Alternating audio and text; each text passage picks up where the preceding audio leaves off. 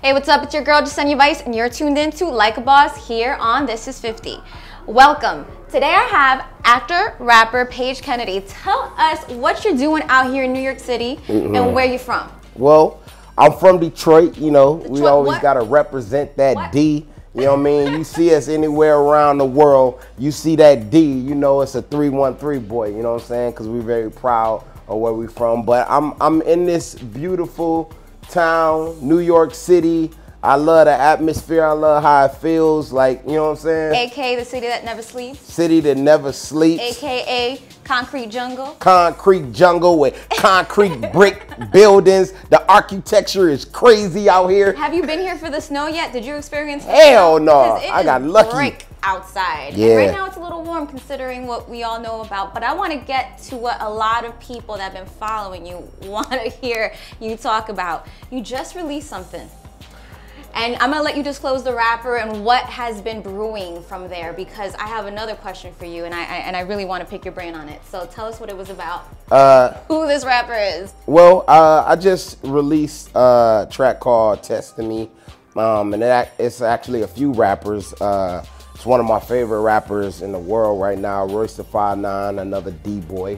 You got King Los on that joint from Baltimore, and you got another D-boy on the hook, Mr. Porter from D12.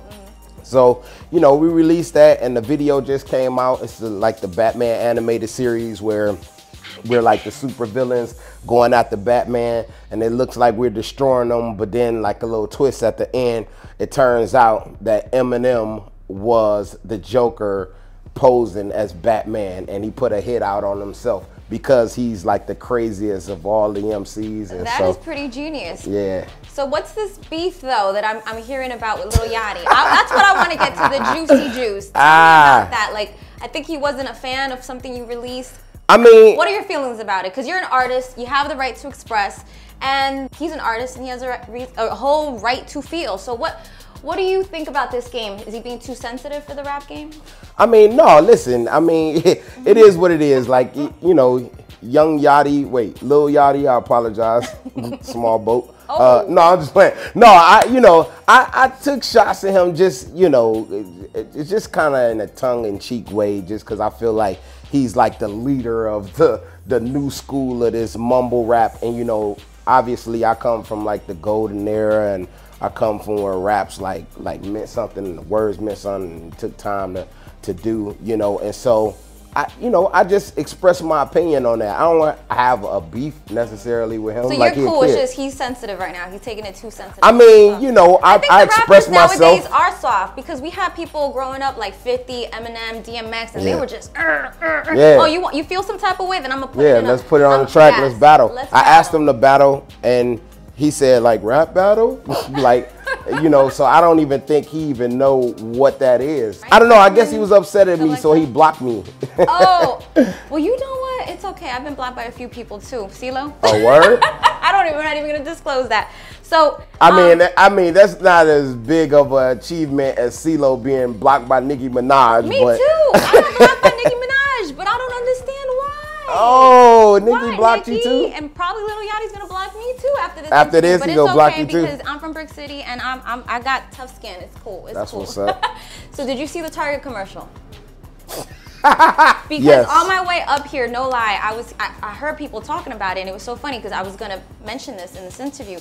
Did you think it was a smart move, or do you think, because it's commercial, obviously, and a lot of people have gone that route and they've been successful, but I myself don't see the two like mixing well.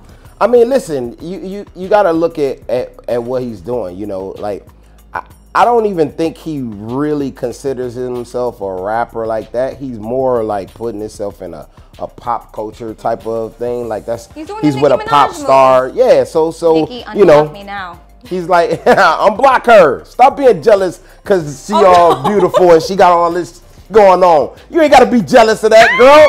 Come on, man. It's enough for both y'all. It's enough. No, yeah. But back to you. No, but I feel like, he's kind of like in a situation where he's trying to be, a pop star. Okay. I mean, because that's what it looks like. And where's your situation? Because I know that you have gone viral many of times, and now you're taking the rap career serious.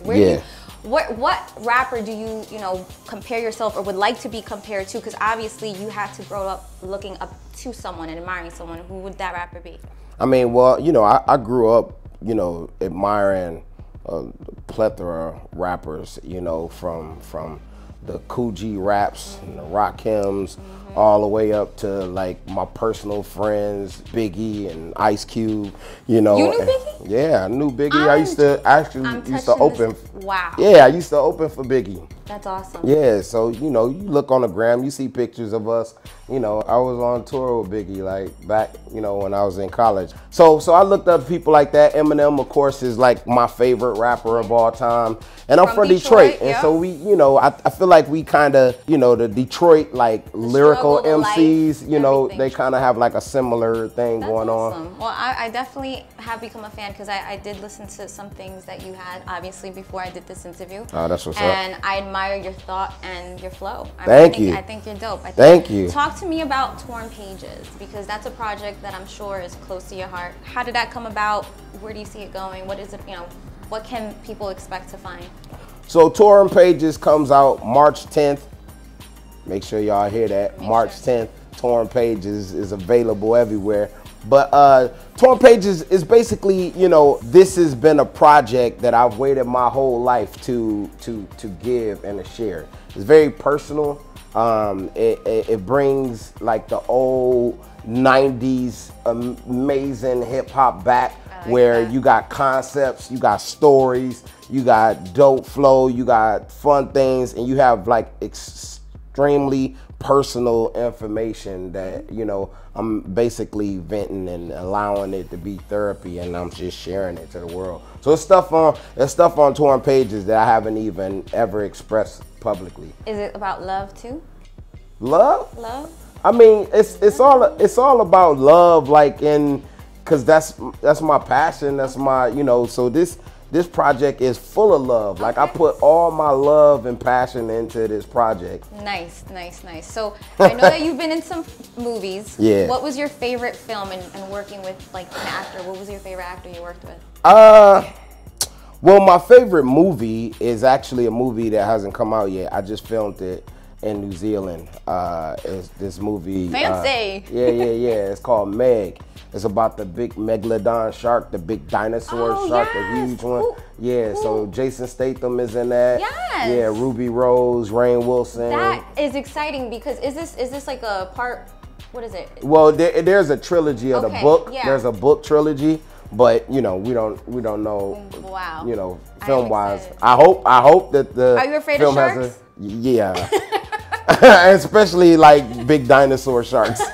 But that was fun, man. I play a cool character. His name's DJ, and I had a lot of fun doing that film. So that's probably that. Favorite actor to work with, I probably would have to say Mary Louise Parker and Romany on Weeds, like, because the acting was just so top tier.